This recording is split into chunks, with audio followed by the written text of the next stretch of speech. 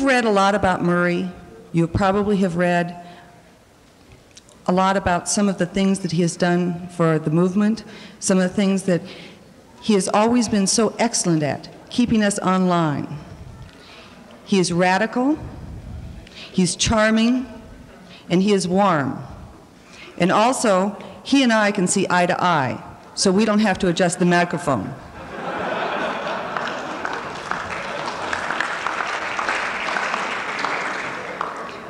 Murray is a special friend, regardless of the optical illusion.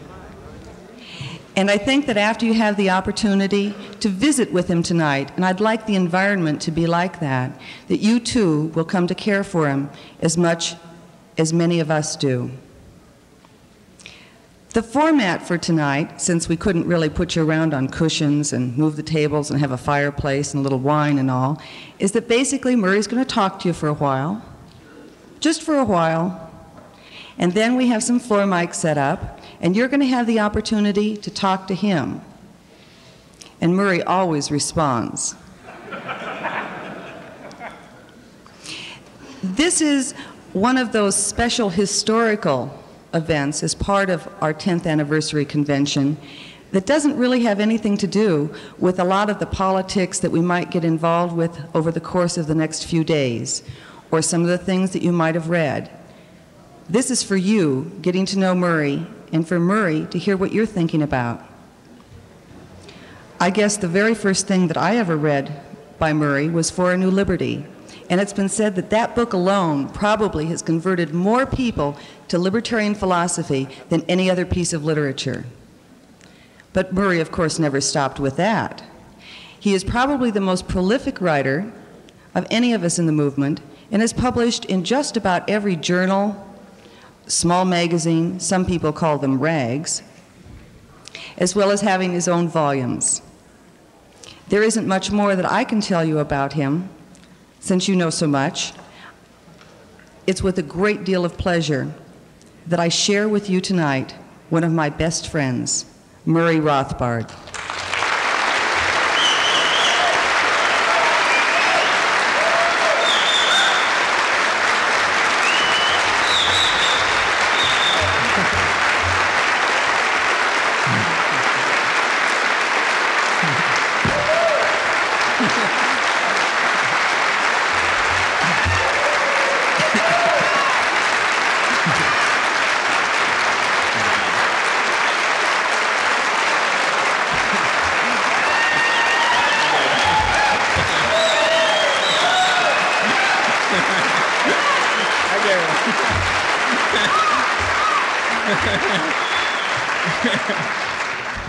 Thank you. Victory.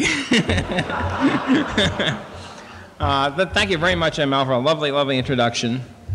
And this is really a nostalgia city here for me tonight, in keeping with the occasion, being an LP10 convention. And so what I'm going to do is go back and talk about the old days. And whatever prominence I have in the libertarian movement is probably mostly due to the fact that I've been around longer than anybody else, so that I can talk about the old days and be, give new information. Two things, two landmarks for me sort of struck me is that the movement has really grown tremendously in the last 20 years or so, actually more than that.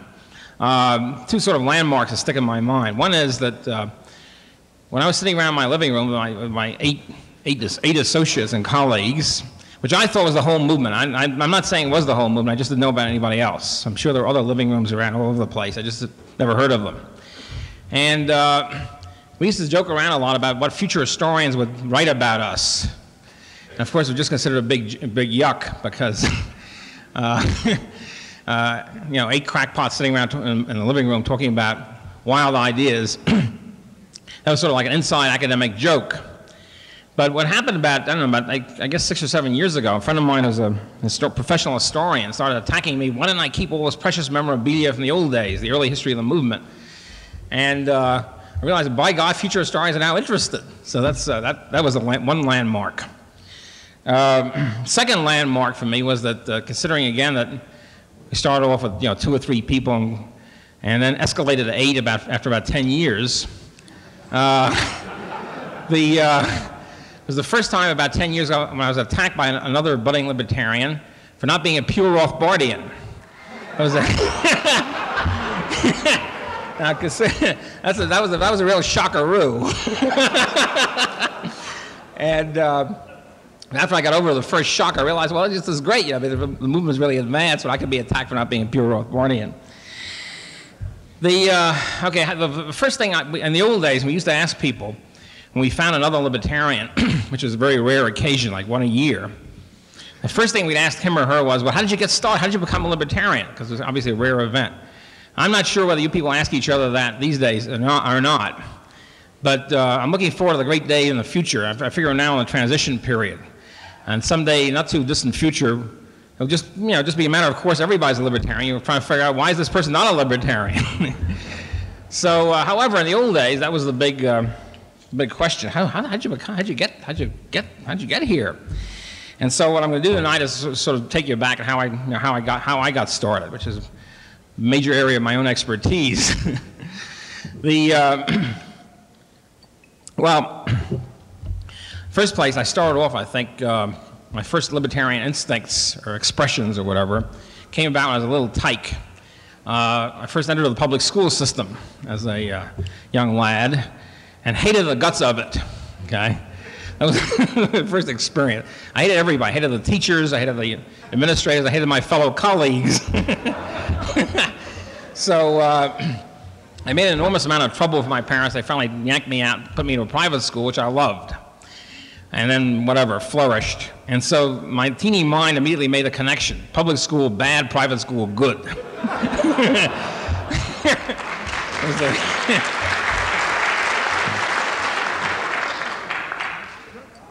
I did not, of course, articulate that into a full system at that point.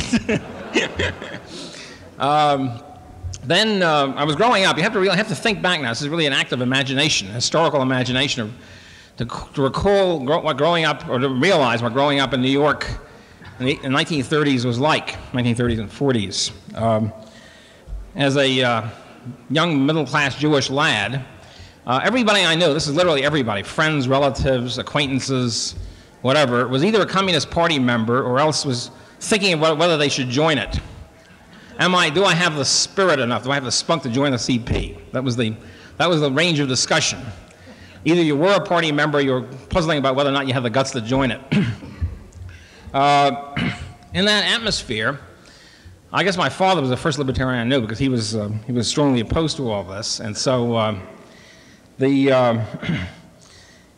and the spirit, I just, as I kept shocking them at parties of relatives. I had, I think, four aunts and uncles who were Communist Party members, and another, 2 or 3 or 4 who were pondering whether or not to join. So that was, I got more and more obnoxious to these people as I kept going, attacking them and saying this is all nonsense, so forth and so on. That was my first experience in political action in my poor beleaguered family. Actually, my father, as I say, my father was really my inspiration for this thing, so we got along very well. And I just an immediate nuclear family. Just the rest of the people, it was a problem. Then, in the swanky private school in which I was enrolled, everybody except, well, it was a very peculiar setup, which I don't go into great detail, but in New York City, the rich, in those days at least, rich people would send their sons, to Deerfield Academy or whatever, out of town, the prep school, and the daughters being specially protected were sent to New York City schools. As a result, since this particular school tried to be coeducational, there were very few boys who would show up. In other words, there was a big boy shortage. And so, in order to get boys to attend the school and make it really coeducational, they gave a lot of scholarships to poor and middle-class young lads, including myself. So at any rate, we had a spectacle of all these wealthy, extreme liberal types, and who would be taken back and forth to school in Rolls-Royce limousines, who were extreme New Dealers or Communist Party types or whatever. And I would trudge, back and forth to this crummy apartment, increasingly individualistic and pro-capitalist. At any rate, as I kept dealing with these people, I got more and more pure. I was particularly interested in economics. And I remember in the 8th grade, I was arguing against the capital gains tax, which Roosevelt was introducing at the time. I don't remember my arguments. I don't know if they're sound or not, but anyway, I was arguing against it. Then it's true, rumors have had it, and it's true that my parents both been at an anarchist dance. This is in 1920 or something like that. They have to realize the culture of that period, and there were a lot of anarchist dances and balls and things like that. It's true they met there. And I remember my father's library was one of the first books I remember reading was Elsbacher's book on anarchism, which was a very exotic book, which I thought was very interesting. I was not yet converted, you understand. I was only 10 or something. At any rate, but this is not, they were not, well, I guess what happened was my father was an anarchist for a couple of years. Then World War I arrived, and he found all his friends were being arrested, which they were, in opposition to the war. He decided it was healthier to drop out of political activity and become a pure chemist, which he did. He was the first retreatist in our movement. He felt retreatism was better than martyrdom at that point.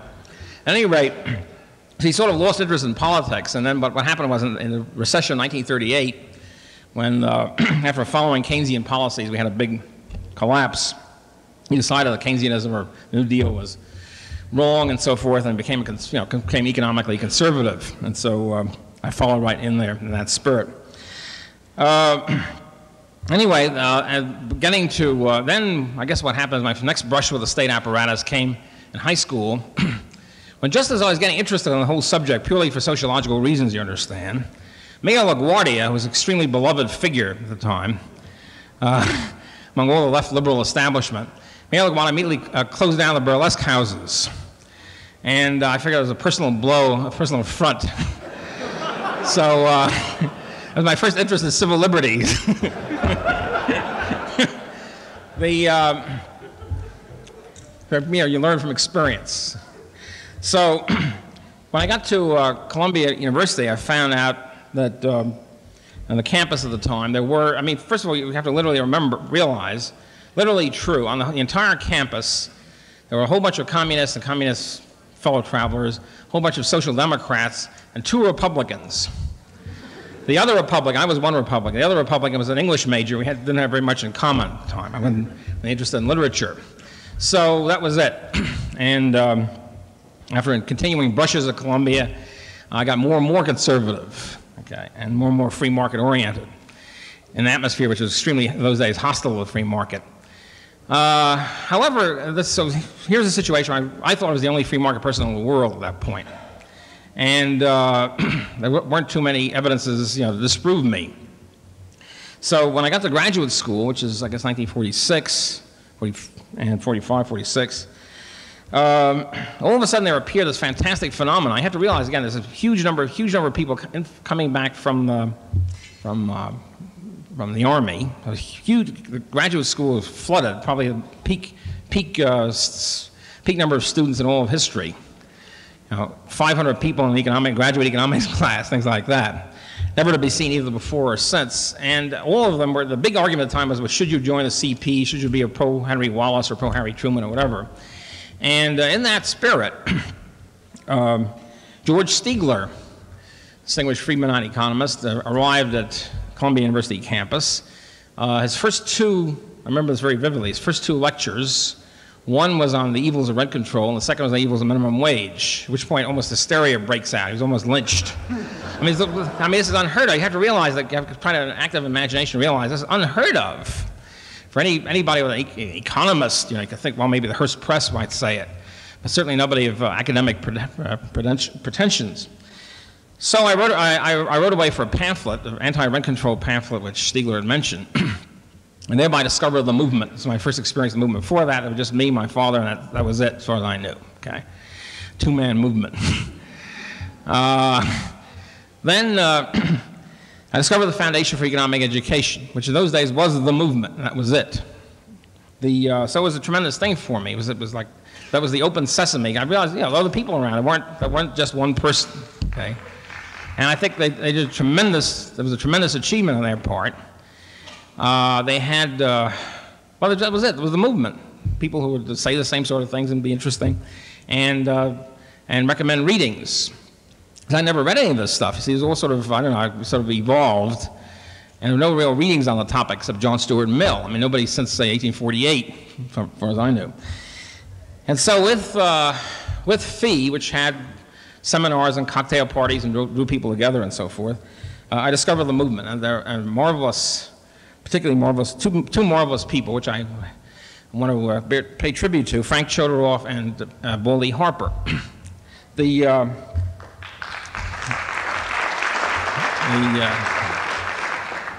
Frank Chodorov was a fantastic person. He was a unbuttoned type in a three-button world, and scattering ashes everywhere and so forth and so on. It was just magnificent. And he also was very interested in discussing ideas. Many of the other people of these cocktail parties were really not. They were more agriculture-oriented.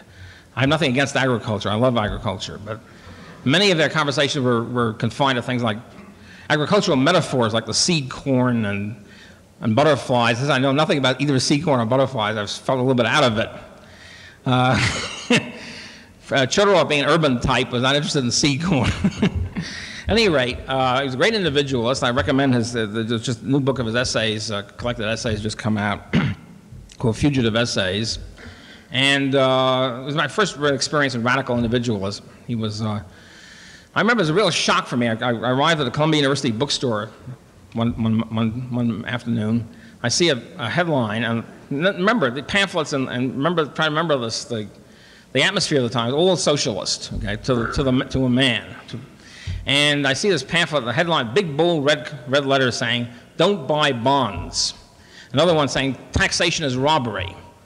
That was a real shockaroo for me. Taxation, by God, it is robbery. And that was my first education in political theory. So Chodorov had a great little magazine, broadsheet called Analysis, which he kept going, I guess, on his own meager funds, a very small circulation. And he has magnificent radical stuff. And first of all, he was also a great writer, marvelously clear, lucid writer. And so under the auspices of reading both Chodorov and the stuff that he recommended, like Albert J. Nock, another magnificent political philosopher and a great writer, whom I hope you discover if you don't know about him yet, a marvelous book called Our Enemy, the State, another great book called Memoirs of a Superfluous Man, and H.L. Mencken is my favorite writer as a qua writer. So it took a very short period of time I became a pure libertarian. In other words, before that I was sort of moving in that direction. I was a sort of Chamber of Commerce type or something like that. In a very short period of time I became a pure minarchist. I mean, all out, radical. And, you know, in favor of repudiating the debt and everything else.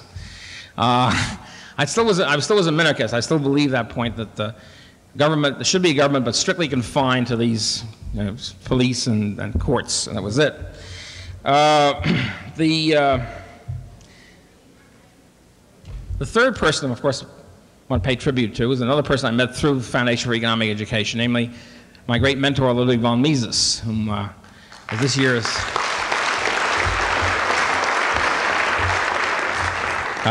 a centennial. And so, you know, it's a really amazing thing considering Mises died very few years ago. He died almost about the same time as the centennial is coming up.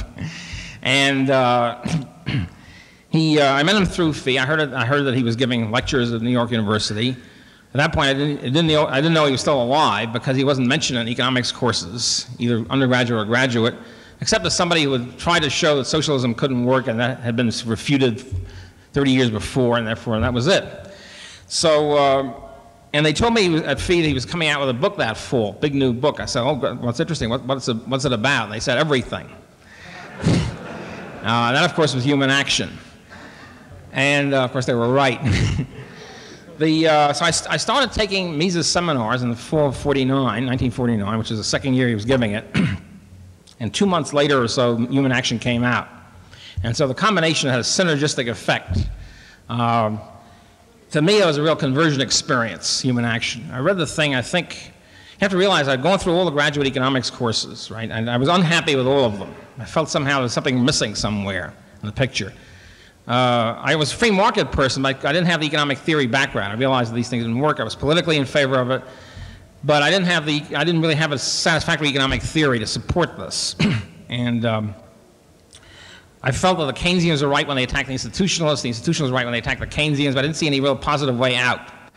And so when I read Human Action, I'd say it was a real conversion experience. I read it very fast, and it was really like reading a new Bible. That was it. And so it was a tremendous experience. And at that point, I became an Austrian and a Misesian. And providing us with a satisfactory economic theory, solving all the problems, such as what about monopoly, or what about business cycles, and what about this, that, and the other thing, and providing a firm foundation and analysis of human action itself. Mises himself, another person to pay tribute to personally, just a magnificent person. Before we met Mises, me and other people who were disciples or potential disciples, we were quaking in our boots. I know one friend of mine, it was just a kid then, he was still in high school. He was still a great libertarian. And he wanted to meet Mises in the worst way. He couldn't think of a way to do it. So he shows up at Mises' door, rings the doorbell, and Mises opens the door, says yes, and he says, I'm selling subscriptions to the Freeman. Now, this, of course, is a big joke because Freeman has no subscriptions. I mean, you write away for it and you get it free, but he didn't know what else to say. And he hoped this would start a conversational gambit, and Mises would say, well, that's it. Why are you interested in the Freeman or something? Mises said, I already have it, and slams the door. Anyway, and the thing about Mises is, one of the reasons why everybody's afraid to meet him is he was fiercely polemical, of course, in his writings, attacking all of his enemies bitterly with no compromise, attacking them as babblers, as et cetera, et cetera. In person, however, just the opposite, just charming, wonderful person, courteous, bringing back to us the last days of pre-World War I Vienna. Always trying to bring out the best productivity in his students. And his students many of them were very dumb. Many of them were packaging majors. He was unfortunately teaching, and this I will never forgive academia for. The only job he could really find was a job in a business school where most people were accounting majors or packaging majors, things like that. Had no interest whatsoever in what Mises was talking about. Just an easy A for them. Mises didn't know anything about the American grading system. In Europe they don't grade A, B, C, so you used to give everybody A's automatically. And they told him, you can't do that, professor. You can't. Oh, it's okay. He'll give automatic A's and B's, go down the list and alternate. So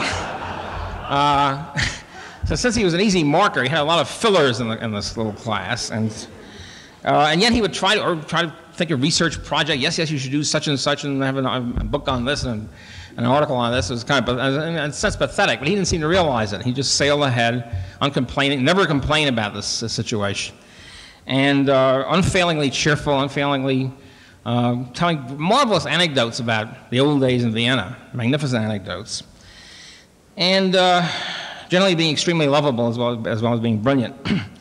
The one anecdote which those of you who are interested in philosophy will particularly appreciate. He was walking down the street with Max Scheler one day. It was in the 1920s. Max Scheler was a distinguished German philosopher, very much opposed, as Mises was, to logical positivism, which in those days was flourishing in Vienna. Vienna was the home of logical positivism. They're walking down the street in Vienna. You always walk, of course. A great place to walk in. He's walking down the street with Mises, and he says, "Tell me, Lou, what is there in the climate of Vienna that creates so many logical positivists?" Mises shrugs his shoulders in typical Misesian gesture. He says, "Well, after all, Max, in Vienna there are now 3 million people. There are only 12 logical positivists. So it can't be the climate."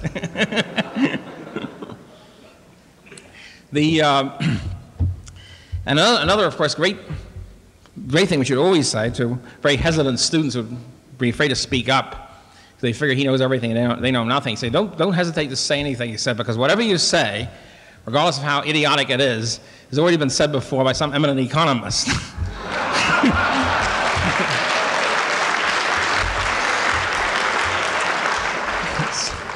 So that was that was my introduction as a Misesian. We had, in Mises seminar, I met people who are still my very close friends, who were my so-called living room that begins in this period. Before that, there was no living room, just me and my father, and I got married, and that was it. Me and my wife, I guess. That was the living room. And then we had, I found these people who were high school students or just beginning college, who were Misesians, and we had these living room sessions. And we call ourselves the Circle Bastia, after, of course, Frederick Bastiat. We had about, I don't know how many people, maybe 5 hardcore people and 6 or 7 fringe people. And that was it. And we'd sit around discussing abstract libertarian questions, which we now, of course, are very familiar with, such as, which in those days nobody ever talked about, because that was it. We were the only libertarians I knew about. At least the only ones interested in these abstruse topics, like if somebody throws a gorilla into a plate glass window, who's liable for the window? Is it the guy who throws the gorilla? Is it the owner of the gorilla, or is it the gorilla himself? These sort of burning questions are constantly on our minds. In those days, of course, we didn't argue about strategy.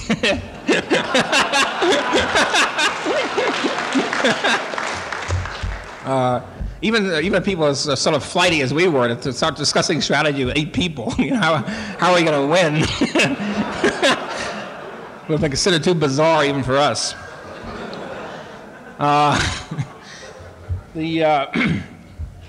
So now, about the same winter of 1949-50, this is, I guess, 2 or 3 months later, after my conversion to Austrianism, I became an anarchist, and I can remember exactly what happened.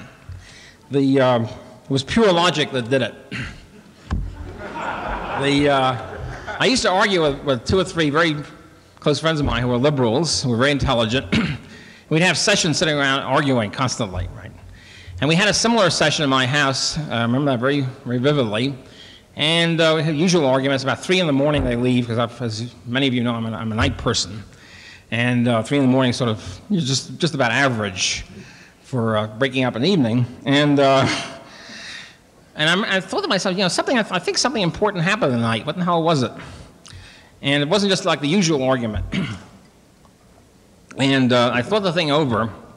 I realized what it was, because one of them said at one point, because I was in favor of laissez-faire. I was a pure minarchist, laissez-faire minarchist, okay. And they, of course, were regular liberals.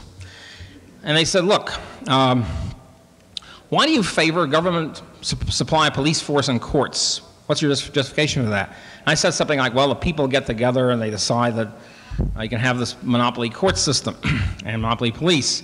And they said, I think very intelligently now, they said, well, if the people can get together and say that, why can't the people get together and set up a steel plant and a dam and all the rest of it, right? Why can't they set up all sorts of other government industries? I thought to myself, I said, by God, they're right.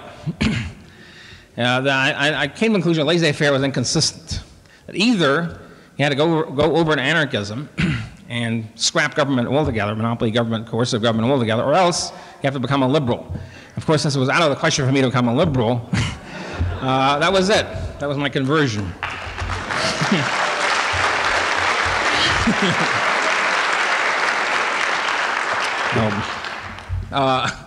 Then I started reading up on this stuff, anarchist writings and libertarian writings, et cetera, and broadened my perspective. But that was the essential. That was a tremendous winter for me. It was a winter of a double-barrel conversion. First to Austrian economics and second to anarchism. I remember, let's see, yeah, then there's also in Columbia Graduate School, where I still was located. Of course, I used to have arguments with these people all the time. At one point, interesting thing happened, which stunned my liberal associates. They said, look, here you are, an extreme right-winger, which I was considered at the time, extreme right-wing crazy, anarchist or whatever, and we'll we got to meet you up with Whitey. Whitey was the Communist Party leader on the campus. He was sort of a thuggish type, with turtleneck sweaters, 6'8" or whatever. I mean, in that stratosphere, who knows what the height is? A menacing-looking figure in general. So we got to get you together with Whitey. So they introduced me they set up a meeting on the street on Broadway. So and they figured they could get out fast, you see. And they introduced me formally. It was kind of sweet. They said, we introduce here Murray and Rothbard, here's what it was. Whitey, whatever his name was, who was the outstanding Marxist-Leninist on campus. And here's Murray Rothbard, who was attacking Senator Taft for having sold out to the socialists. And then they figured that would be it. Then we, pummel each other to death, and that would be they get rid of two extremists. And oddly enough, what happened was that Whitey said, "Oh, an anarchist, that's great." And so we shook hands. We had a very friendly discussion in which Whitey tried to prove to me that the way to achieve the withering away of the state is by maximizing state power. And I thought that was a little kooky.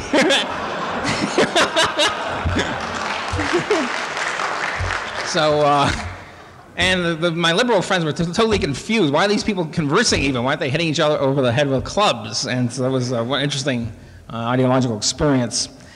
The other interesting, another interesting political point was when was this? Yeah, about this time. I had not, of course, the Libertarian Party had not yet existed, so I was not yet politically pure in the sense of politically, organizationally pure. And the 1948 campaign, I supported Thurman for president. Thurman was the states' rights candidate. Okay, there was a little club on Columbia University campus called Students for Thurman. It was a very small club, as you might expect. And this was during the height of political action. Most of the people there on campus were Henry Wallace supporters. Others were Truman supporters, and 2 or 3 Dewey supporters. And here I was, a Thurman supporter. So the Students for Thurman, I remember, had one meeting. And the meeting, there were 4 or 5 members and about 12 or 13 hostile observers trying to find out what kind of evil racism is going to be promoted here. And most of the people who got up and spoke were sort of, Southern states' rights types. Didn't have much to say. I got up. Here's a New York Jewish lad. I guess I was on a passion plea against centralized government for decentralization. I couldn't understand this at all. Anyway, the Students for Thurman Club did not flourish. That was my one experience with it. At any rate, we had, as I say, about 6 or 7 people or something in this little circle Bastia. We got along very well. I think it was very happy times. Small in number, but pure in spirit. And arguing, as I say, about arcane matters, and never about strategy. Never about strategy. I remember also then about this time was the first time in my life I ever got red baited. It was a big new experience for me. I mean, now those of you who think I'm a commie now, it's nothing to it. But I consider myself an extreme right-winger. Okay, this is the old right. The Republicans or the right-wingers were semi-libertarian in those days. They were anti-military intervention. They were anti-conscription. They were in favor of the free market.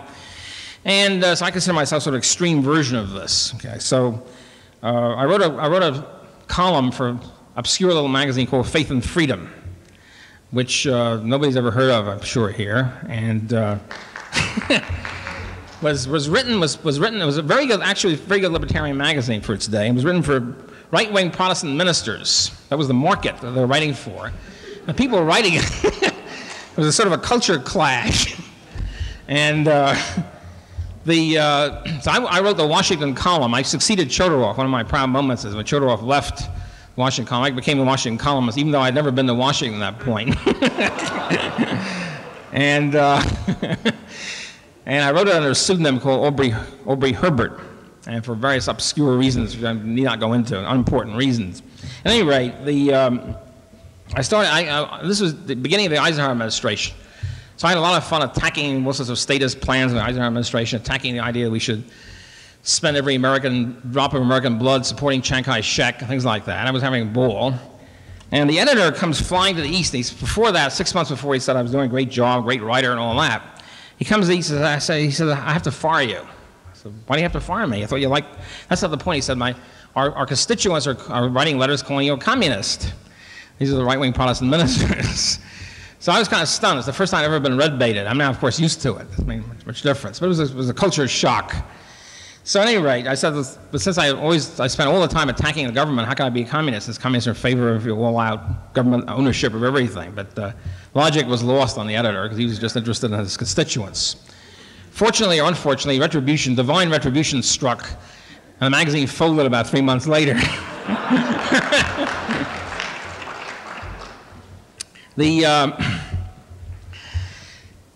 Well, I guess this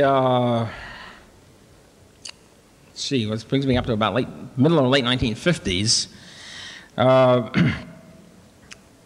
let's see, I guess I should, well, okay, the late 50s, as I say, before that, it was essentially, those of us who were libertarians, again, I guess it was about 5 or 6 or 8 or whatever, considered ourselves extreme right-wingers in this spectrum context. Then what happened was the right wing was taken over and changed dramatically by National Review, 1955. And for various reasons, one because there was a power vacuum, because the old leaders had died off, like Taft and Colonel McCormick. It was easy for the National Review to take over and sort of change the whole picture into what the right wing is now. The right wing in those days was not theocratic, it was not pro-war or pro-conscription. So anyway, the face of the whole right wing was changed, at which point those of us who had considered ourselves extreme right-wingers had to start leaving the movement, leaving the right-wing movement. And it was a painful break, as these things usually are. I wrote quite a few economic articles and book reviews for National Review the first few years.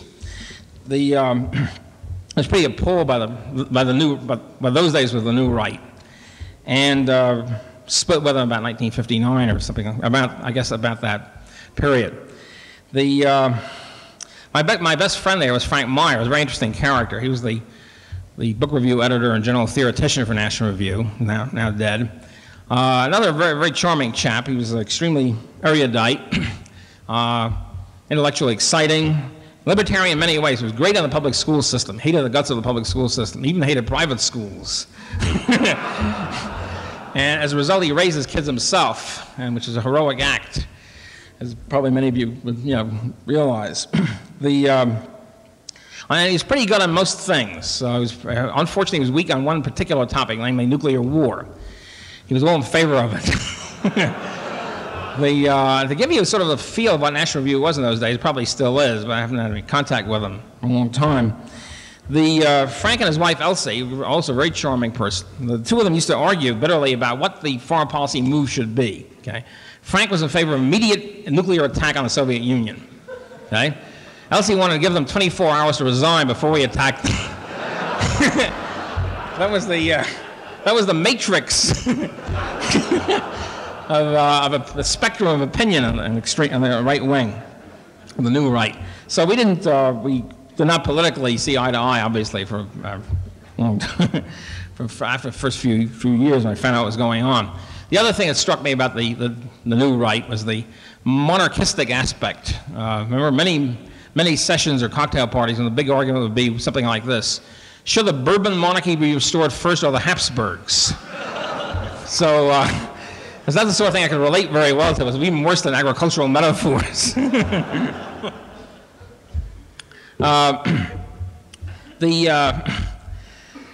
So what happened was, after the small growth in the 40s, in other words, after finding the movement in the middle or late 40s, and then sort of having some intellectual companions, whatever, in the late 50s, we're back in square one again, more or less, by 1959 or 60.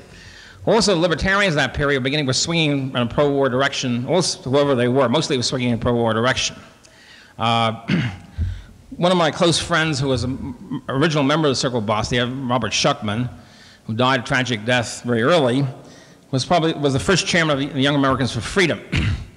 To give you an example of YAF's spirit in those days, it probably still is. The founding meeting in Sharon, Connecticut of YAF, okay, there was a small libertarian contingent. This was the beginning of the Libertarian Conservative Alliance. Not me, but the other people. And they suggested the term Young Americans for Freedom. The trads, who were really the majority, traditionalists, said, no, we can't use the word freedom because it's a commie word. To me, it sort of symbolizes the right wing from then on. Freedom is a commie word. Okay. But Schuckman was able to prevail, I guess, with some of the cooler heads like Buckley and get the thing started. So we had a situation then by the early 60s. I had to start battling on the foreign policy front, both with libertarians as well as other people. And there was, when the Vietnam War started, and the draft, of course, this made the thing much more intense, the whole problem. And Leonard Liggio and myself founded Left and Right, which, I guess 3 times a year publication, I don't know how to say it, triannual or whatever. And we figured nobody was reading it. I mean, we had some subscribers. Unfortunately, we were so ill-organized that we never cashed anybody's check. So, at any rate, as a result, we had a heavy deficit, you can imagine. But we figured nobody was reading it. It turned out later, after the magazine died, a lot of people seemed to have been influenced by it. But that's the sort of thing that happens in writing. Writing is sort of like putting a note on a bottle and putting it out in the ocean and hoping somebody reads it someday. So I'd be very surprised if you find out a lot of people have read it.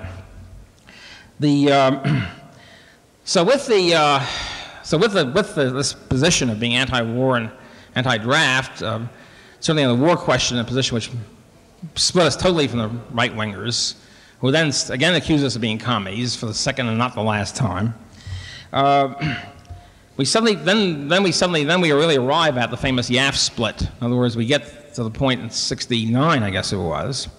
All of a sudden, libertarian types pop up at YAF, and you will hear, I'm sure, at the SIL party, more discussion of this.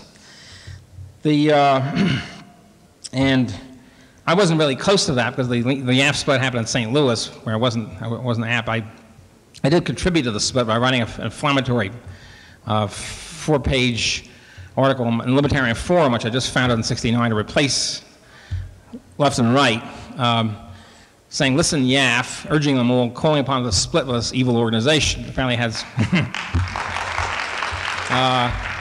once again, blowing my cool, but seemed to have a certain amount of effect.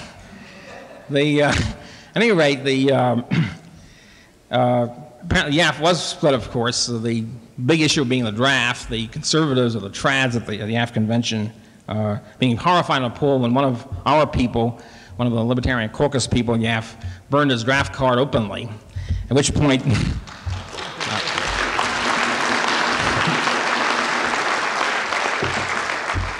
they try to lynch him. And another thing is our people at St. Louis were shouting laissez-faire as while they were burning the draft card, and the opposition, the trads, were shouting lazy fairies, and which you can, again, shows the mentality of these people. So, with the meantime, in the Libertarian Forum had been founded, one, because left and right was running too many deficits, and two, because we figured that with the Nixon administration coming to power, and this has certain parallels right now, of course, many libertarians at the time thought that Nixon was going to be the savior. He was going to bring liberty to America. I swear it's true. Several friends of mine who have by this time become Nixon advisors were claiming Nixon is really a libertarian. As a matter of fact, some of them said Nixon was really an anarchist. I get that. They said, Nixon's one of us. You'll see. Right now, of course, because he's a politician, he's running for office, he has to pretend he's left-wing and statist and all that. But you'll see, boy, when he gets into office, you'll see what he'll be. He'll take off the gloves, come out of the closet. Of course, we did see, to our deep regret. But this, as a matter of fact, I coined a little quip at that point. Nixon was one of the pioneers in the idea of having special interest groups for Nixon, like writers for Nixon, housewives for Nixon, et cetera, et cetera. So I wrote a thing saying there should be a group called Anarchists for Nixon. At any rate, there was, I guess, quick disillusionment with that. But we founded the Libertarian Forum largely because my publisher and close friend Joe Peden believed that we should have a voice pouring out of the public, whoever reads it among the libertarian public, pointing out that Nixon is not really a libertarian, goddammit. And that's really how it got started. While about the same time the YAF split was going on, we started supper clubs in New York, Libertarian Supper Club. There is now a Libertarian Supper Club, which is very successful and peaceful. Our supper club was successful, but not very peaceful. This was during the Nixon repression period. Okay, so we figured out that the meetings in my living room were getting a little too large. I have a pretty small living room. This living room is legendary, but it's small. Okay, so we decided, why don't we have a supper club? We hire a Chinese restaurant or something nice and cheap, and have a meeting and just announce it and have somebody reading a paper, whatever, some short thing, having a discussion. So we did that. We met at a Chinese restaurant, rather seedy but very good Chinese restaurant on Broadway and 100th Street, 103rd Street, something like that. And we thought we'd get about 30 people, right? We got about 80. This is the beginning of the sort of big libertarian growth.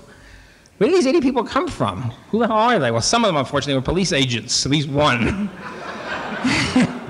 Because what happened was that you have to realize these meetings were extremely innocuous, right? I mean, my friend Leonard Liggio gave a paper on the history of classical liberalism, okay? The next morning, this is Saturday night, the next morning we had a contact. We had one student group at that time at Fordham University. It was our big student libertarian group, one and only. Maybe it was another one somewhere. And the people at Fordham knew the head of YAF, it's New York State YAF at the time, it was very friendly in Fordham campus. So Saturday night, Leonard Liggio gave a little talk on the history of classical liberalism, okay? Sunday morning, the YAF guy would call up my friends at Fordham and say, here's what happened last night. Leonard Liggio gave a paper, the following people attended it, and he reeled off a list of attendees. He got that from his police spies, he was friendly with the New York City Police Department. So that was the sort of atmosphere. Now, they didn't do anything particularly at the point, but I guess we felt we were on the cutting edge of the revolution. Then we decided the supper clubs were fairly successful, getting 80 people. We did something very daring, and if I turn on retrospect, it'd be pretty crazy. We issued a call, okay, in Libertarian Forum.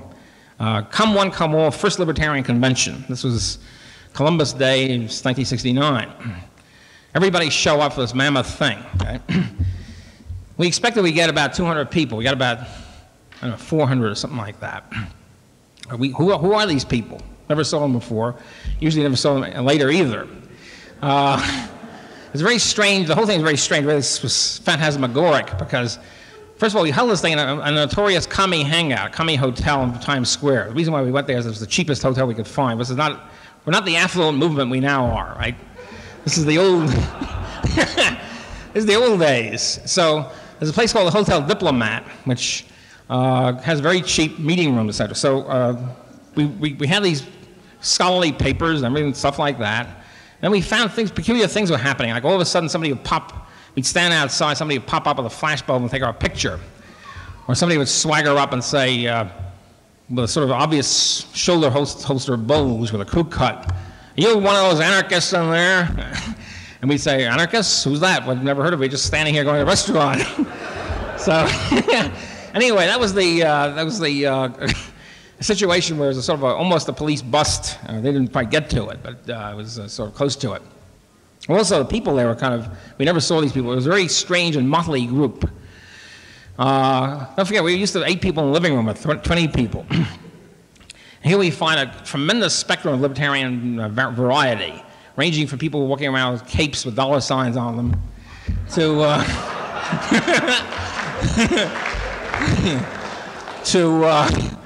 to people with black armbands, rather weird-looking types with black armbands, and who are constantly shouting, "Kill, loot."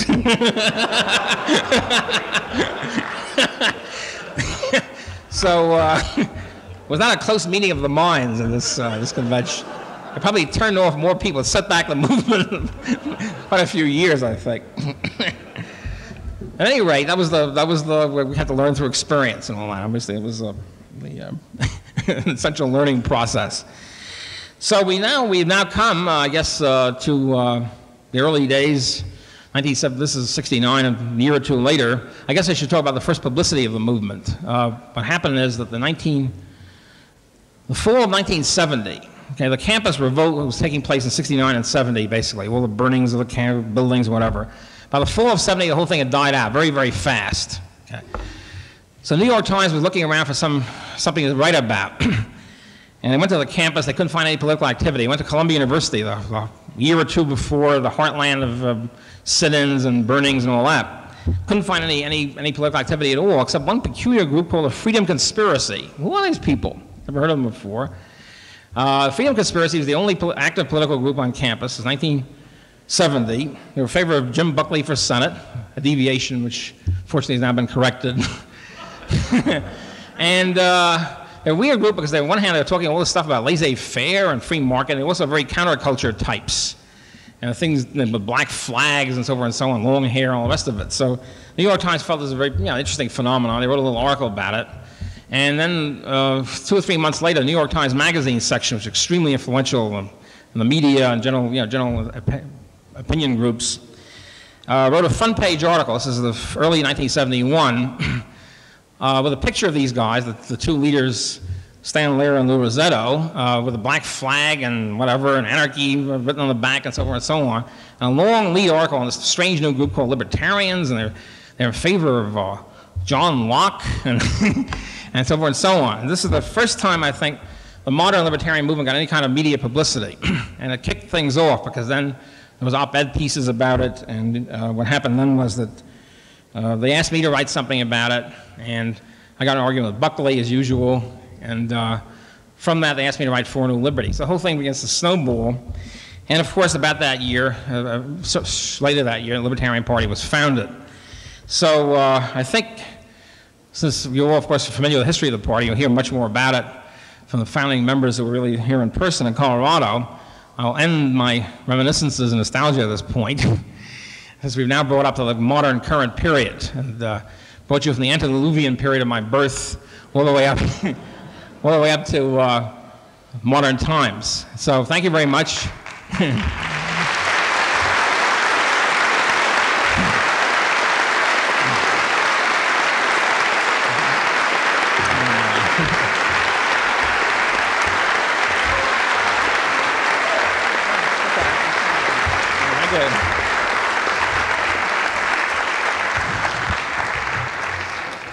Somebody want to talk to Murray? Somebody want to show him your bow tie? There are some floor mics in case we have problems hearing you, or in case I can't recognize you. Question here.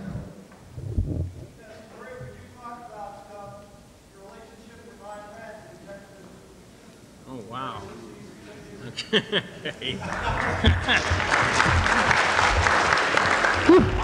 That's something I could spend at least 2 days on. So it's I had met Ayn through actually through mutual friends in the early 50s, and those days she was quite different. I mean, she was talking to non-Randians, so there was no Randian movement at the time. So we had mutual friends and so forth, and then when I didn't follow up on this, then when Atlas Shrugged came out, our little group, we all read it and we were enthusiastic about it, so we wrote her a fan letter and we got reintroduced. This is late 58, yeah. So the Circle of Bastia meets the Randian movement, so like Godzilla meets the Wolfman. It was a very peculiar experience. It was a very traumatic 6 months that I spent on the Randian movement. How can I sum this up? See, the peculiar thing about, first of all, we didn't know about cults in those days, right? There was no Hare Krishna or all that sort of stuff. But the thing is, it was the total disjunction between the external and the internal, the exoteric and esoteric creed. In other words, in religious cults, there's an exoteric creed, which is the creed for the public, the printed writings, which draws people into the movement. There's the esoteric stuff. That's the stuff you get when you're 33rd degree, whatever, right? Here's what we really believe, fellas, okay? And you work your way up to that. Well, it's a very similar thing in the Randian movement. In other words, the exoteric stuff was great. I mean, it's super stuff. Natural rights and liberty and reason and all that, which is why most of us got into it. And then the esoteric creed was quite different, almost contradictory, which created all sorts of fantastic problems, obviously, inner contradictions, tensions. The esoteric creed being essentially Ayn Rand was right on everything, every conceivable topic. So essentially changed her mind a lot on concrete issues. Like is Mike Wallace a good guy or a bad guy? Right? In other words, the line was handed down. Mike Wallace, great, student of objectivism. 6 weeks later, Mike Wallace is a leper. Okay, so if you weren't clued in, you could get kicked out very easily. So there's that sort of atmosphere, and it's the atmosphere which unfortunately lost, of course, a lot of good people, because either you stay in and get robotized or you leave. So that's the essence of the experience. I mean, that's how I could go on if I could tell anecdotes till the cows come home. I should get on another topic. I'm going to be real unfair here because I actually don't have a question. I have a quick announcement. That's something that isn't in any of the information. But there will be a short state chairs caucus at the back of the ballroom here if Murray ever decides to finish, which I hope he doesn't. Oh, wow. I don't like caucuses. Where's that Mel? Oh, hang on. What's your... Even you overlook me. Was there another question? There?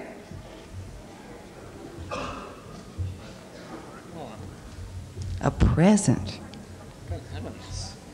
That's very sweet. Fantastic. It's great. An homage to Murray from the Brazilian Libertarians. And here is their magazine with a picture of Murray, and obviously some of his writings are an article about him in a language that I don't know.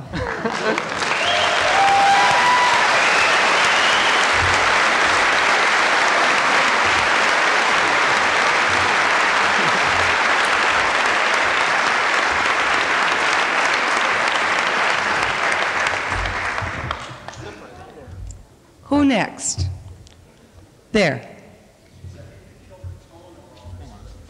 What is the Orthodox Rothbard position on tariffs or on patents and The Orthodox position. You want to repeat it? Yeah. The question is, what is the Orthodox Rothbard position on patents and copyright? The Orthodox position is, this, oddly enough, the same position as Henry George. The only one I can find that had the same viewpoint. Namely, copyright's good, patent's bad. The reason for that is not, as you might think, is that I'm a writer and therefore pro-copyrights. the easy economic determinist argument. It's because a copyright is a common law device which says if you invent something or write something, it doesn't really make any difference. You can copyright an industrial design, for example, right now. What it says is that if you stamp on it, whatever it is, whether it's an invention or a book or whatever, you stamp on a copyright, which means that you're selling it, you're selling the full ownership of it, except you're reserving something. You can chop up property rights in different parts, of course. You're keeping to yourself the exclusive right to sell it, to resell it or anything identical to it. So that's the copyright, which is perfectly legitimate. The problem with a patent is the government steps in and says, you have the exclusive right to this invention, and nobody else can use it, even if he's invented something 3,000 miles away, completely independently of it. In other words, a patent is a monopoly privilege, repressing people's right to do whatever they want to with their own property. So, and there are, of course, many, in the history of inventions, there are lots of independent inventions. The way things are in the air, like 5 or 6 people invented the telephone about the same time. And Bell outraced them to the patent office, which is responsible for for AT&T, because Bell got the exclusive monopoly on any telephone. So this is really illegitimate. So for that reason, in other words, with copyright, you have to prove a guy had access. If somebody has a similar telephone, let's say, you copyright a telephone. Somebody else comes up with a telephone 500 miles away, you have to prove the guy had access to your phone. With a patent, you don't have to do that. You have the thing, and that's it. So that's the orthodox line on that. Murray, when you were talking about the early New York years, you didn't mention the attack on Fort Dix, and I thought you might like to tell that story. Yeah, that was at this 1969 convention, or whatever you want to call it. This thing was supposed to be very scholarly. We had planned this for a long time. It's going to be the first Libertarian Scholars Conference. Basically, we now have a Libertarian Scholars Conference every year, but that was the first planned one. We had papers and things, panels and all the rest of it. And what happened was that Saturday night, we started, I guess, Friday night. And Saturday night, we had a contingent which said, actually it was Carl Hess who was here this week, said that heck with this intellectual stuff, let's go and attack Fort Dix. There was a movement on to invade Fort Dix, and it's not that I was against the theory of it. I felt it was premature. And also, we had a scholars thing planned, you see, and so, and it wasn't on the agenda. But anyway, so we had a big split. We had a big split in the movement that night, and which I guess about half the people marched on Fort Dix, and the other half stayed with the Scholars Conference. And what happened was that Sunday, the March of Fort Dix occurred. The lady who was the head of the Michigan contingent, who in the whole history of the Libertarian movement, she was probably the wackiest person I've ever met. That's saying a hell of a lot. And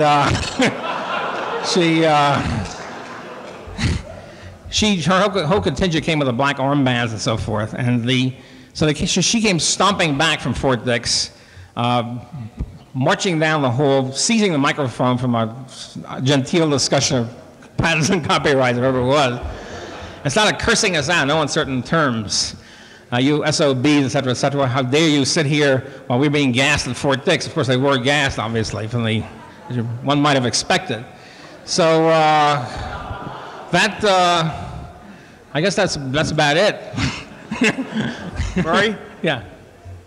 I'd like to hear the origin of the Rothbardian penchant for bow ties. Okay, it's very simple. I have to admit that in my early days I was wearing regular plunky ties, and and when I got married, my wife decided I looked much better in bow ties, and that was it. That was the end of the.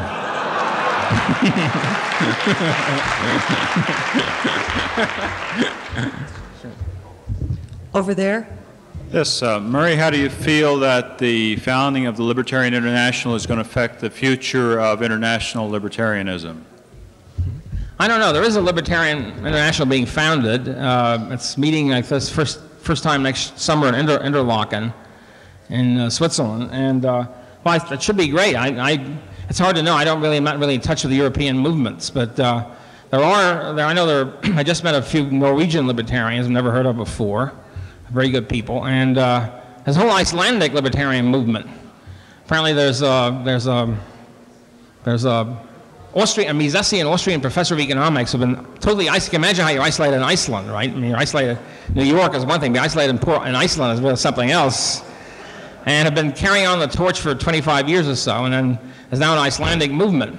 Unfortunately, most of us can't read Icelandic or cut off from this. So the Libertarian International will be an opportunity to meet these people, for one thing, and find interchange views and so forth. And it should be great. I don't know how many people will show up at the first meeting, but it's, you have to try and find out. The beginning of a liberturn.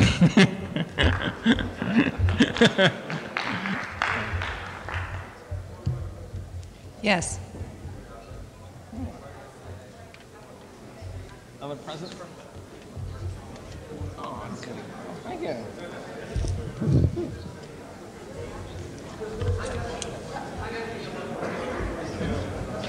Would you like to say something about this present? Yeah. This is a present from the people in Park County. This is Phil Prosser. How do you do? People of the Park County Libertarian Party have published a free enterprise calendar honoring those people who have made the industrial and political revolution in the last 300 years rather than politicians and generals. And we'd like to present this copy to Murray Rothbard for his pioneering efforts on behalf of libertarianism.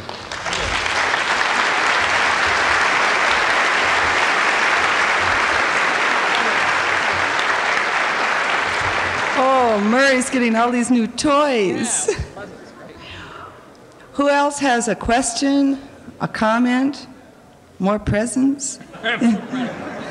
Over there? I was just wondering how you would feel about when we finally get elected and get to disband this government as much as we'd like to. Would you favor keeping some of NASA as a defense measure, strictly not to put nuclear weapons in orbit, but as surveillance satellites and an early warning system?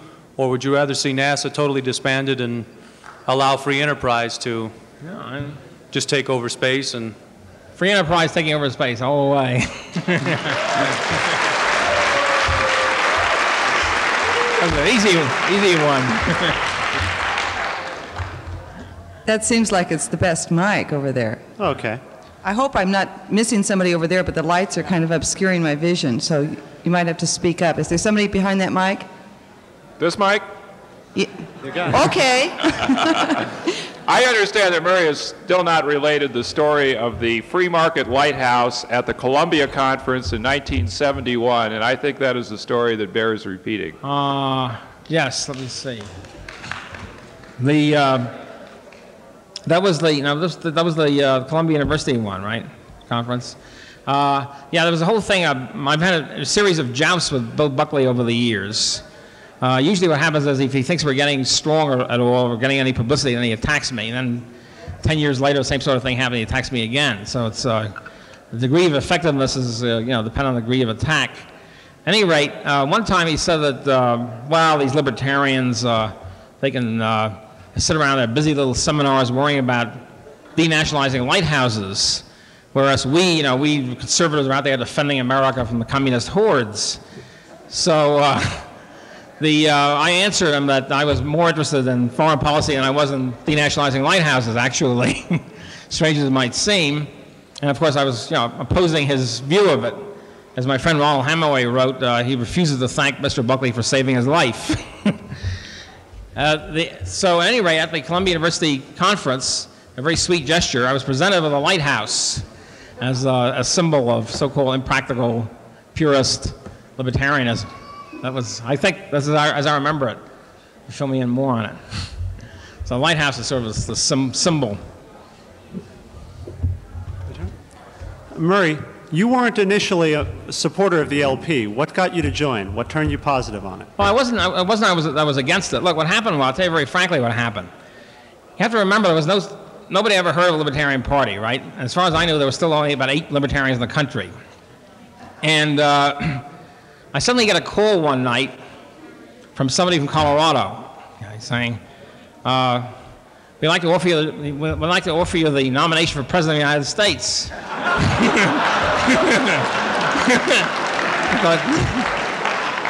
So I figured it's another libertarian nut and hung up. So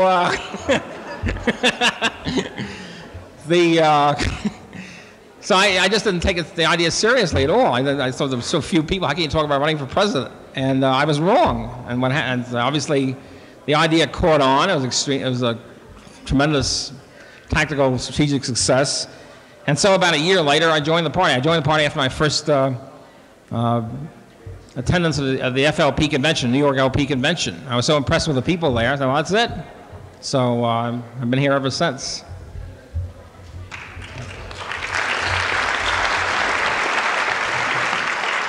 He obviously believes in it now since he's accepted the title of Mr. Libertarianism. Jack, were you there? Yes. Murray, you could probably clear up an area of doctrine that's been bothering me. Yeah. I was told at one time, and I don't know if this is apocryphal or not, that you were in favor of the U.S. and Russia negotiating to get rid of nuclear arms. Yeah, sure. And then I thought, well, that's nice. The two governments get rid of nuclear arms, but maybe private people will still continue to own them because as libertarians, I don't think we take them away. Yeah. And then I was thinking of Leonid Brezhnev with his nuclear arms, and I wasn't feeling very safe, and I thought of Exxon with theirs, and I wasn't feeling very safe, and I wondered what the position really is on this. There's no canonical position on that yet. It's a tricky area. Within the spectrum of the libertarian movement, as far as I know, there's every view on it. Some friends of mine believe that private nuclear weapons should be illegal because they're per se aggressive. In other words, the very holding of them means you're threatening somebody. Some of the science people believe that every man and woman should have his own laser beam and missile, nuclear missile. I'm sort of middle of the road on that, as I am in almost everything else. My view is that it should be legal, but I would sort of be very wary about anybody who had one and sort of organize a boycott. Don't trade with the guys building a nuclear missile and something like that. But I don't think, as I say, it really needs a lot of discussion. It really does.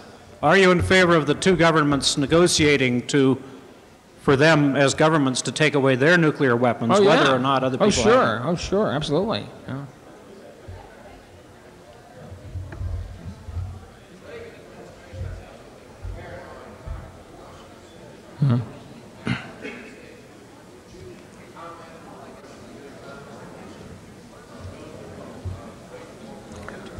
The question is that the Reagan administration seems to be paranoid about the Russian threat for invading the United States, and would I comment on the Russians' economic ability to wage war?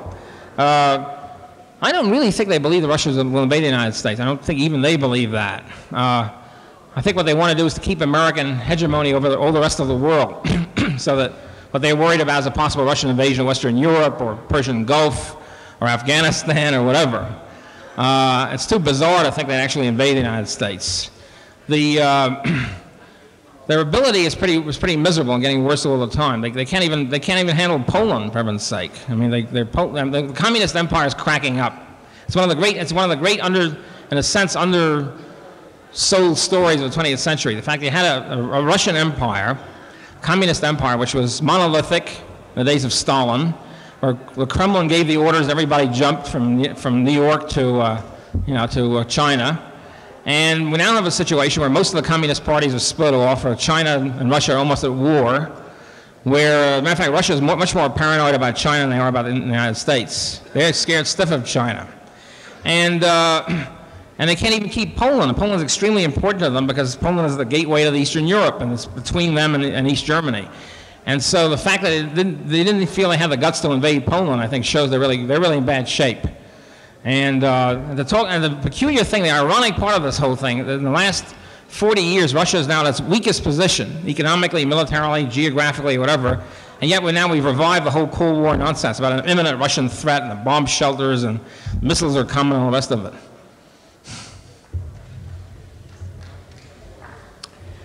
Somebody hiding behind the lights over there. Murray, I'd like to ask you what you think is the best book for a comprehensive introduction to Austrian economics. This is what sort of level? Introductory level? Something primer level? Something appropriate to college study.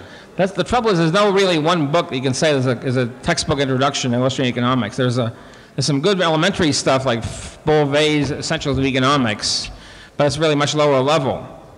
And there's some very good books, monographs on different topics. Yeah, that's not really a textbook type, though.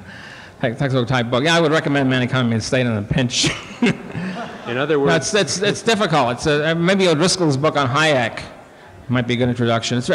Nothing really, unfortunately, nothing's really hit the. See, the trouble is, there's no incentive to write a college textbook on Austrian economics because nobody would adopt it, or very few colleges would adopt it. And so very few publishers would publish something which only got 3 adoptions, and very few writers would bother doing it. So we have to break through that vicious circle, and which will, I think, happen in time because Austrian economics is growing all the time. Eventually, you get a point where somebody will sit down and write a textbook, and that will be it. But I could recommend things in specific areas. But. Murray, did you have any involvement with the anti-war and peace movement of the 60s? Did you or any of the people and your friends have any involvement with it? Well, I was involved to some extent. I was more in let's see, the question was I involved in the anti-war movement of the 60s. There was a Free University of New York, which was opened up about that period. First couple of years of which was quite good, and very good lecturers, top experts, all anti-war, many of them Marxists, not all. And that was pretty enjoyable. Some of the speakers there and so forth. As far as activism goes, not too much. I did write stuff. I did write inflammatory literature, which caused my biggest success at that point. There were 2 student groups, I think, 2 student libertarian groups in the country. One was at Fordham, which I mentioned already. The other was the University of Kansas. University of Kansas had a YAF chapter, which was libertarian.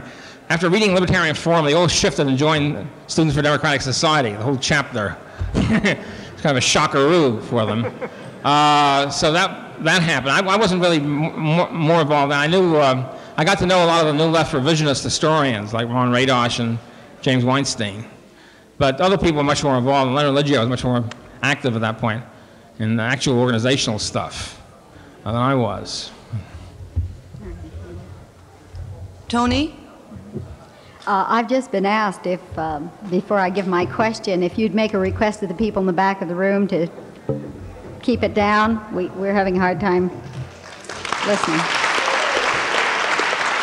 If they could have heard you, that would have been enough. Would the people in the back of the room try to keep their voices low or move into other areas that aren't going to interfere with the people here hearing Murray? Did you hear me? Thanks.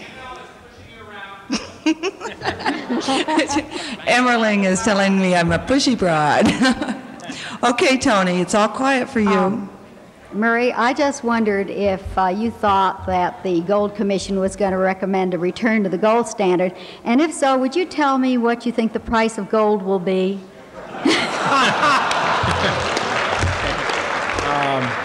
No, they're not going to recommend a commission, a gold standard. The Gold Commission was mandated by the Congress in the last days of the Carter administration when some rider to some bill, appropriation bill. The president was therefore mandated legally to appoint a commission to investigate return to the gold standard. Reagan finally did it after about 6 months of tremendous pressure. After all, you have to do it, right? It's illegal not to. So he finally appointed one, I think, about June. There are 17 or 18 members of the commission, of which 14 or 15 are dedicated, or maybe slightly less, are dedicated fanatical anti-gold people. Most of them are monetarists. Most of them are either from the Treasury Department or the Federal Reserve Board. There are, however, a couple of very good pro-gold people. Ron Paul, particularly, who's on the Gold Commission, and a Republican of Texas, and Lou Lehrman of Lehrman Institute. So what they're planning to do, I think, is write a minority report. Majority report will be the usual Freemanite baloney. Okay, the minority report should be, I hope, scholarly, bang up, historical, theoretical, and political justification for the gold standard, which I hope will get a lot of publicity and influence. So that's basically what's going to happen. The Gold Commission, for example, mandated. The original Gold Commission plan was the report would be in by October. Although they only got set up in July, they have only 3 meetings. So I think we got it extended to January, but that's basically it. It'll be just about time enough to write a minority report. What the price of gold would be if we really had a good setup, if we really had a good gold commission, I'm not sure. There'd have to be studied. It'd be something like $1,500 to $2,000 an ounce, something like that. But that would need a lot of work, but around that. What are your views on abortion and children's rights? We just passed a very good two platform planks on the topic, which I agree with 100%. I sum up on abortion. I'm 1,000% in favor of everybody's right to own his or her own body, which implies the right of terminating pregnancy. So I'm very much in favor of the right to have an abortion. I'm obviously not pro-abortion in the sense I think everybody should have an abortion. Okay, I don't think there's anybody in that camp. I'm pro-choice, pro-ownership of one's body. On children's rights, I'm in favor of basically the children have the right not to be molested, attacked, mutilated, etc., and have the right to get out. I think that's the key: the right to run away or to contract out with some other foster parent. That I think would solve a lot of the whole problem. But I recommend the two platform planks on that. Over on this mic. Yeah, Murray, you mentioned in passing that it appeared to you the Soviet hegemony was breaking up. Right. But some might hold that makes them all the more dangerous and that they're going to have to resort to more drastic measures to defend the Soviet regime. So I'd like to know how you stand on that in the light of an anarchist stand on who ought, how armed forces ought to be organized, and also how you stand on the question of unilateral disarmament. Well, yeah, I don't understand that the argument. I don't understand the argument that the weaker you are, the more liable you are to attack. I think that's just bonkers. A variant of that, by the way, which is now fortunately dropped out of discussion, is the so-called thirsty bear theory, which was very popular around the spring of this year, winter and spring, which has now unfortunately died out. The thirsty bear theory was that Russia's short of oil, and therefore, since they haven't got much oil, they have to invade the Persian Gulf to get it. There are many things wrong with this theory, namely one, they could buy the oil, they don't have to invade it, they don't have to invade the Persian Gulf. And secondly, then it turns out the CIA just recently come out with a report saying, shucks, I guess they're not short of oil. They got plenty of oil in Russia. So the thirsty bear theory is now shot. I just don't understand that argument. I think it's bonkers. I don't know of any state in the history of the world which acted on that kind of basis.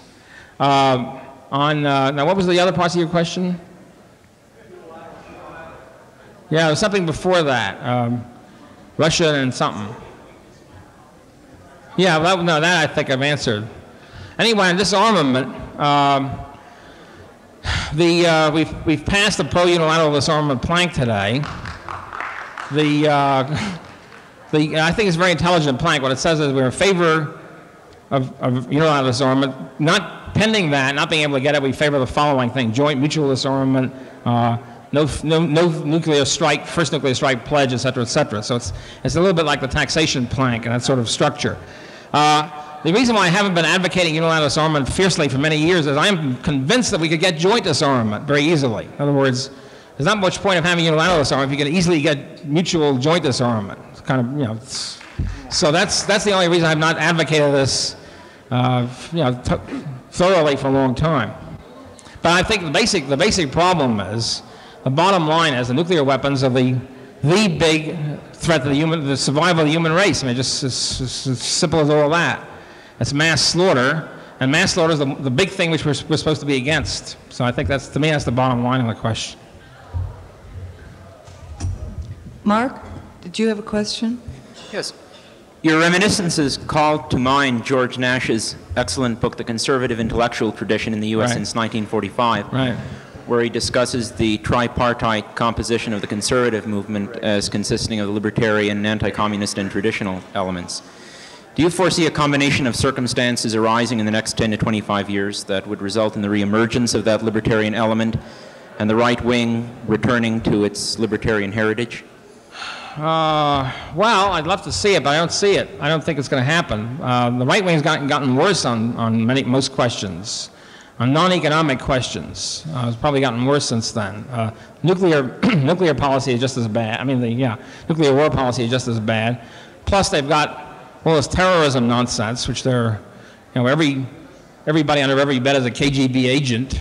Plus the moral majority, which has shifted a lot of right-wing opinion. I mean, see, in the old days, in the 1950s and 60s, nobody talked about, reestablishing theocracy or outlawing abortion or anything like that, or bringing, the only thing they were worried about was prayer in the public schools, which seems pretty innocuous now, looking back on it.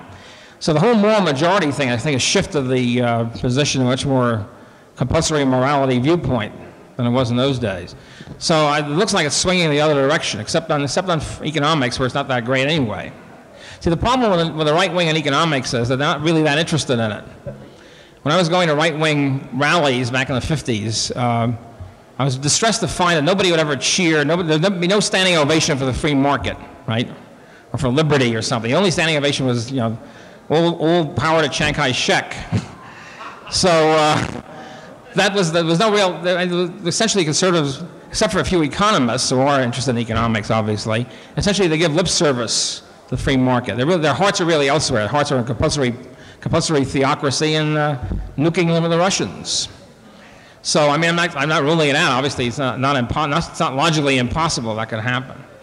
Well, how do you account for the old right's antipathy toward an interventionist foreign policy, and why was there a lack of a theoretical connection between the free market and non-interventionist foreign policy?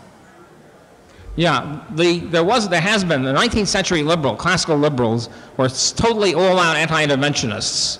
They were not anarchists, by the way. You didn't have to, in those days, you didn't have to be an anarchist in order to be against foreign intervention.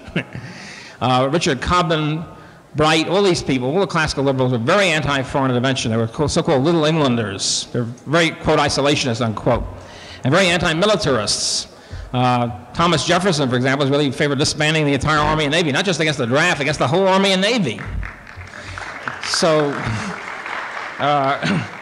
unfortunately, what happened was we lost, as the classical liberal tradition died out, we lost these moorings. We lost the remembrance of them, or the whole tradition.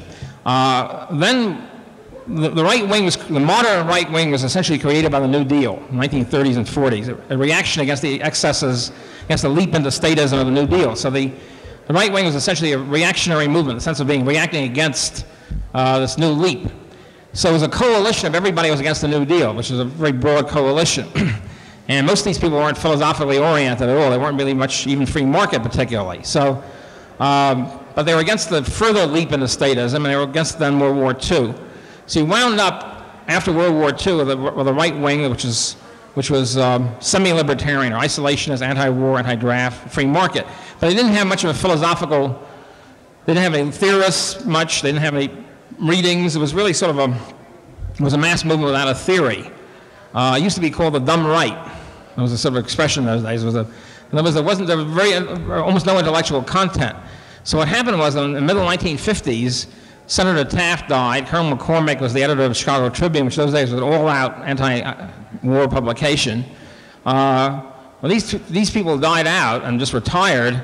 They left a power vacuum, an intellectual vacuum, which National Review then could fill very well, because National Review was a brilliantly edited magazine, so it cut through the right wing like a knife through butter. The third part of my question was, earlier this year when you visited us at the University of Colorado, you said that you were coming out with a new book on the rise of statism in the 19th century. Could you tell us the status of that? Status is I'm in the middle of it. In other words, this was a book I'm working on the progressive era, the origins of modern statism, the progressive era. What happens to this has happened with all my books. Is they get longer as I get into it. The way I got started in my history book was that I got a small grant to write a 2-volume history of the United States. Somebody came to me and said, Murray, why don't you write a 2-volume history of the United States? Take the usual facts which everybody agrees on, like Lincoln was elected president, something like that, and write the libertarian interpretation of it, right? Should be a lead pipe cinch. Okay, great. Get it done in a year and a half. What happened was, unfortunately, I found out that 2-volume textbooks leave everything out. You can't just take the facts and put a new interpretation on them, because the facts are all left out. So I started bringing in the facts. I find tax rebellions in colonial New Jersey. I can't leave that out, right? So things starts getting longer and longer, like Popsy. And I wind up with a 5-volume book on the colonial period. The rest of it dropping out. So in the progressive era is a fascinating era, because I find out that you can't imagine the horrors that went on in the progressive period. Just can't imagine it. And every front, every conceivable front, not just economic and foreign policy, everything. This is the era when psychiatrists take over and try to wreck everybody, doctors, social workers, you name it. They're all in it together. So it got, the topic got bigger. I will, however, I'm in the middle of it. I will, however, finish it. Anyway, that's the status of it. It's not imminent.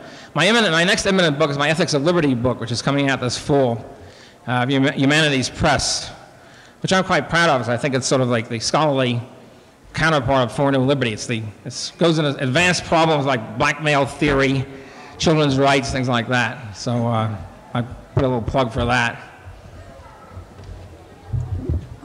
Yes, you've had your hand up for a while. Just one more question.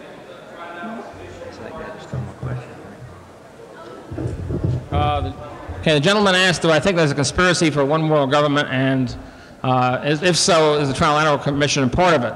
I don't think there's a conspiracy for one world government. There's an establishment that's in favor of international political, economic admixture. The basic objective on the monetary front, for example, they really want is one world bank, like one world reserve system, issuing world paper money so that the whole world can inflate together. And so you wouldn't have to worry about gold or exchange rates. Everybody would be happily inflating together. That's one of the programs of the Trilateral Commission sort of people. I think in general, though, we have to be sophisticated about conspiracy analysis, because many conspiracy theorists tend to think there's one group of bad guys sitting somewhere in some room pushing all the buttons, like saying, okay, Russia and China now fight, pretend that you're enemies, and things like that. Well, it doesn't work that way. In other words, what there are is a whole bunch of competing power structures or power-oriented groups trying to get control of the state apparatus and run it. And so you have, say, 4 or 5 or 6 of these groups. Sometimes they're in coalition, sometimes they're fighting each other and whatever. That's I think, the essence of it. And I think looking at it that way, a lot of this stuff is very important. Obviously, the Trilateral Commission was obviously running the Carter administration, for example. So even the establishment media conceded that.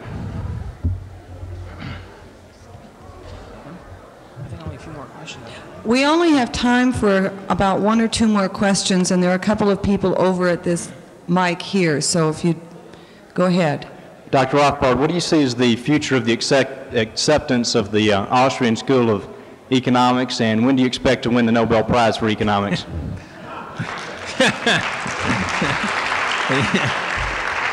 The answer to the second question is very easy. Absolutely not. Okay. Austrian, I think the future is very good. The Austrian schools started with Zip in 1940s or whatever. So really only with Mises and Hayek, and that was about it. It's now grown tremendously since 1971 or 3. It's about this, about coincident with the rise of the Libertarian Party, by the way.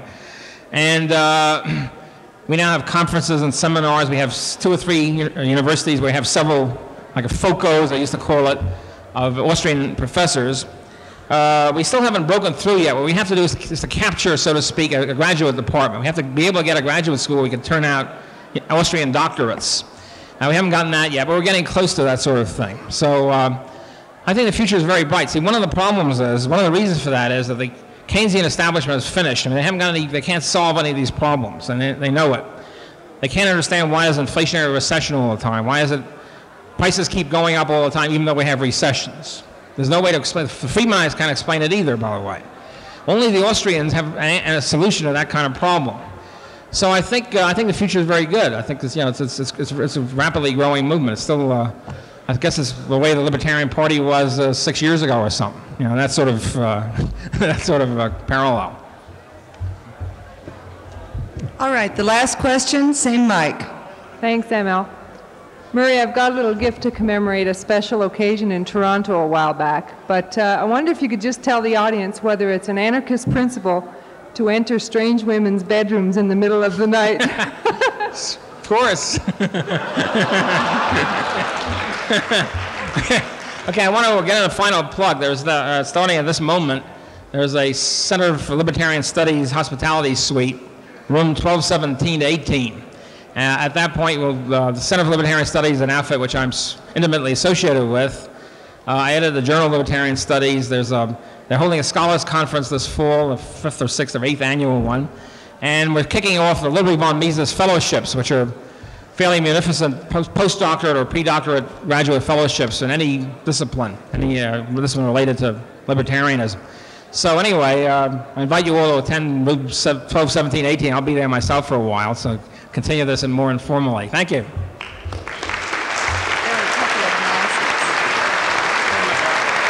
Oh, come on, more.